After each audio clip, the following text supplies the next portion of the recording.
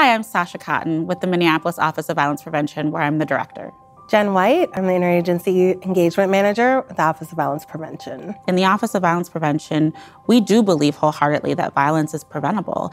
We know that just like cancer, we can treat, mitigate, and address violence through a public health lens to make our communities safer. So the main kind of conditions around the existence of violence are really centered around scarcity of resources within a community in the way that not all communities experience violence at the same rates. And unfortunately, our Black and Brown communities experience violence at a much higher rate than other communities in our city. So therefore, that's where we put a focus of our resources and our programming to address those needs. So here in Minneapolis, we're actually using 3 evidence-informed or based strategies. That's our group violence intervention strategy, which is really focused on bringing communities, law enforcement, and social services together to create opportunities for young people involved with groups and gangs to get on a trajectory away from violence. Our second implementation is our hospital-based work, which is called Next Step.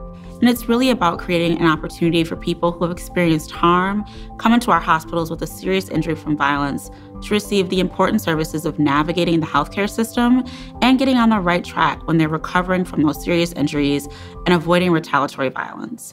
And lastly, our newest implementation is the violence interrupters, which is really about having a clear and persistent presence of community members focused on interrupting group violence, gun violence, and providing safety for community members most vulnerable. Community to me means how are we being most inclusive and bringing in the voices who aren't at the table.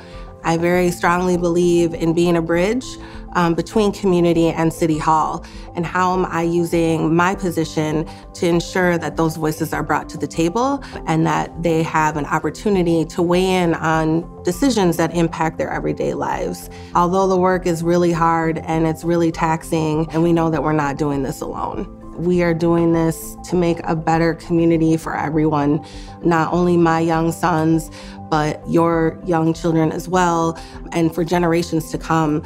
I am Minneapolis.